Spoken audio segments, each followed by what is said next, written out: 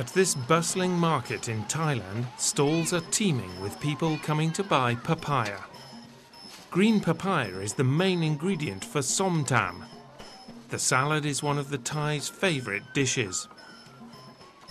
Sliced green papaya is tossed into a mixture of lime juice, garlic, fish sauce, spices and other ingredients. The Thai people just can't get enough of it.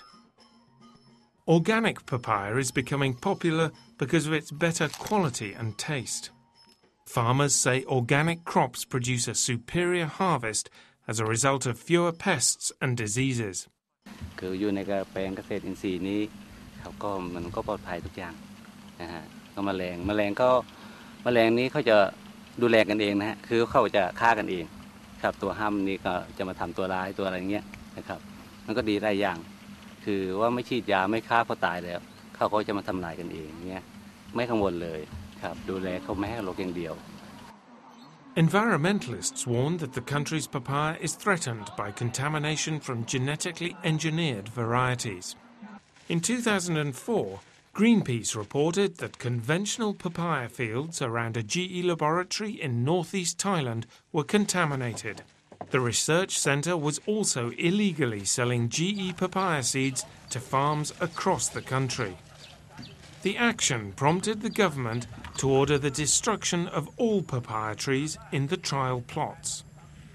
Environmentalists say GE papaya has not been properly assessed for human consumption and environmental risks.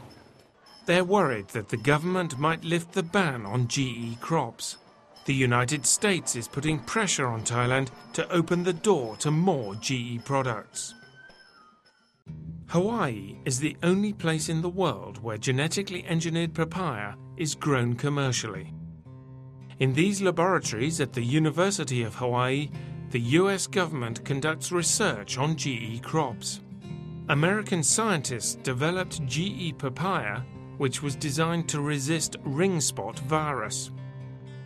In their recent report, Greenpeace says the introduction of GE papaya is damaging export markets. GE papaya was introduced in 1998. Since then, most of the countries importing papaya from Hawaii, including the European Union, Japan and China, have rejected GE crops and foods. The industry in Hawaii is in severe decline. Since 1997, which was the last year there was no genetic crops in Hawaii, the industry acreage has decreased and the product sales of papaya has dramatically dropped. The GE industry here is a classic example of a failure. Genetically engineered papaya seeds contaminated non-GE crops throughout Hawaii. Organic farmers in particular have been badly hit by the GE contamination. The GE papaya is much more susceptible to black spot fungus, and we have to spray every 10 days toxic fungicides. The contamination has spread all over the islands, and farmers are forced to clean it up. So today we are beginning that cleanup around the islands. The farmers invited Greenpeace activists to help get rid of contaminated papaya from their fields.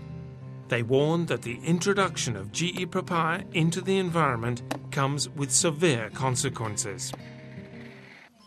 In Thailand, more people are learning about the possible dangers of growing GE papaya. Thai scientists reported the presence of an antibiotic gene while developing GE papaya.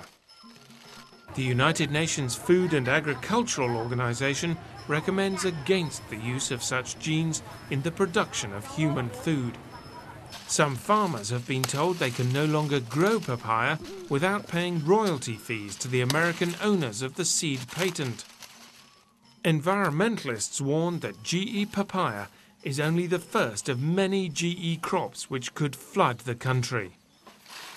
Thailand's food security is at stake.